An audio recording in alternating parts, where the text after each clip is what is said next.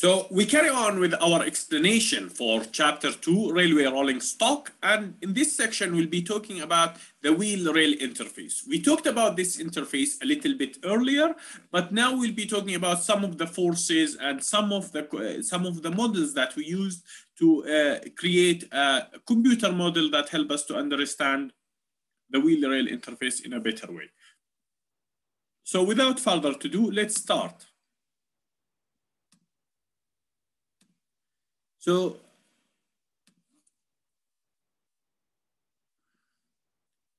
this is the section. Well, we would not be discussing the idealized behavior of track, but we'll be looking at contact forces and computer modeling of rail vehicles. So contact forces and computer modeling of rail vehicles will be the main things that we'll be focusing on in this section. So the contact patch. This small coin size or elliptical size, the size of 5p that connects between the rail and the wheel, this is what takes all the load from the wheel to the rail. And it has several forces. It has vertical forces and it has lateral forces.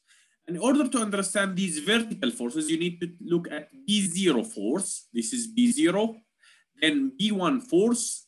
This is B1, and that's B2. So B0 force is the static load on the wheel. It's a static load because of the train weight. B1 is the dynamic force immediately after the impact that is generated by the movement of the wheel. But B2 force is also a dynamic force, but it's the result from the wheel and rail vibrating on the substructure. So the B2 force is a result of vibration, B1 is a result of the dynamic load of the wheel, and B0 is the result of the wheel. And all of those are vertical forces.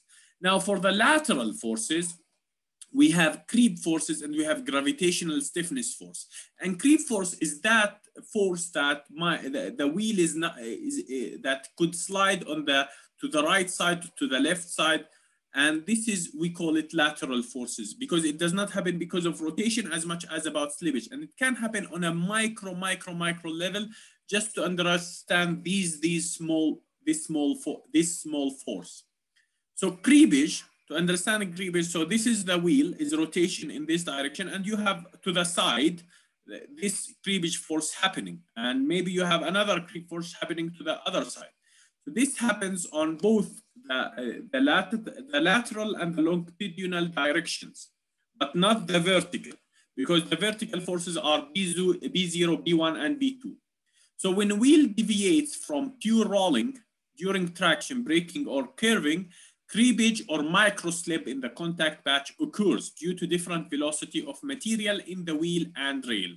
So creep force must be calculated. There are different ways of calculating this force, and it depends on the wheel velocity and the rail velocity and other aspects. We'll not go into this calculation in these details, but it's important that you remember the main forces: B0, B1, B2, creep forces, and is also important.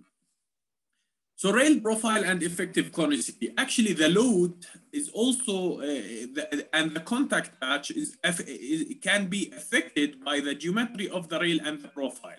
But is there a way to measure both the rail and the wheel in the same way? This is why people have produced effective conicity. Effective conicity is a measure between the wheel and the rail, and the plot, if made the difference in the rolling radius between the two wheels on an axle, it will be R0 minus lambda and R0 plus lambda. What you need to understand is that this effective conicity is usually measured as lambda, and it's usually referred to as 2 lambda. The typical values of lambda range between 0.05 and 0.2.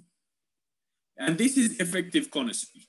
Now we have some basic understanding of the forces, of the geometry, and we need to make some complex calculations. So how we can do this? So what you really need is to build a computer model. And to understand the computer model structure, you need to model your track. And this is a track input, and you can get it from track data. You also need a vehicle model, and there are different vehicle models, and they can be modeled in a different way. And based on that, you need to do the calculation and get forces, accelerations, and displacement. And this will have assessment on derailment, on wear, and in rolling contact fatigue. So this is track input, this is the vehicle model, and this is the simulation.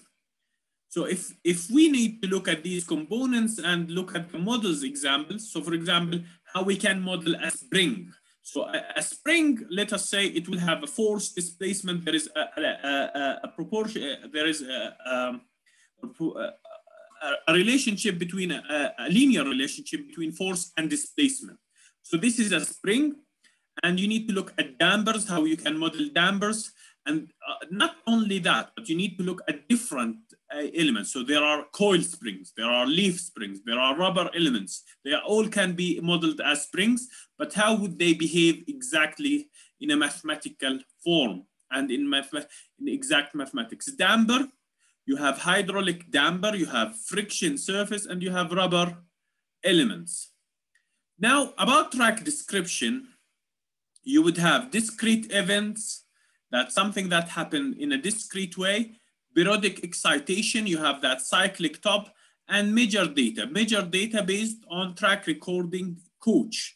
So even the track itself, you need to think how I can model the track. Is it discrete events that every section have its own geometry? Is it periodic excitations, which is about modeling irregularities, that track is have that top and down because of small irregularities? Or is it based on, you get it from measured data and you measure it from the data you collected from a track recording coach? And those coaches, those trains tour around all the network, and they make sure that they to detect any fault, and they make sure that you have an understanding of the situation of the infrastructure.